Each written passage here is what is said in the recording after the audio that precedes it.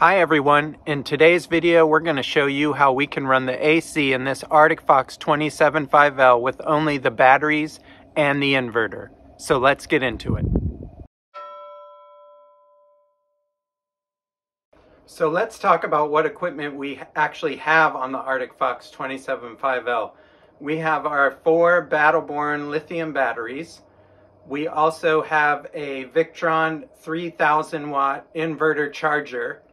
And that is running through the generator wiring because they pre-wired this RV for generator.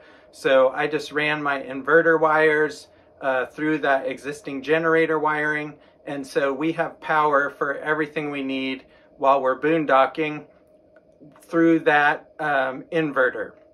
One of the things on that inverter is our main AC unit. And so we have a Mach Coleman, and it is a 13,500. And what we don't have is an easy start or a soft start up on that air conditioner. On our Cyclone, we had easy start on the air conditioners, but I never installed one on this one.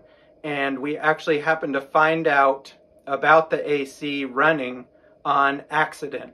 So let me just show you how it works with only the batteries, the 3000 watt inverter, and the Mach Coleman AC with no easy start or soft start. So now let's give it a shot. We're going to turn on the AC and I'll put the camera up on the AC unit, and you'll see we have some paper up there. You'll see it start to flutter, and then I'll also be recapturing the AC turning on through my Victron inverter.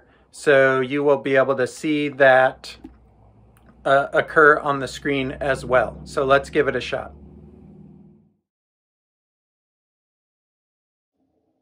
You can see that.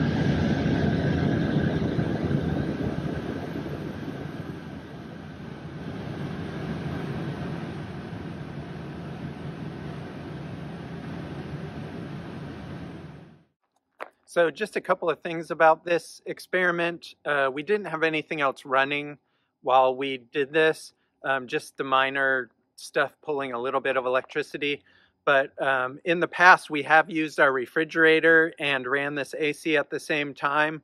Just a little warning, if you saw on the Victron inverter screen that I had showing, it was pulling about 72, 73 amps while that AC was running. So you're not going to be able to do that for a very long time unless you have a lot of battery power or it's a really sunny day and you have lots of solar set up. So it is good for just a short amount of time to cool things off if you really need to.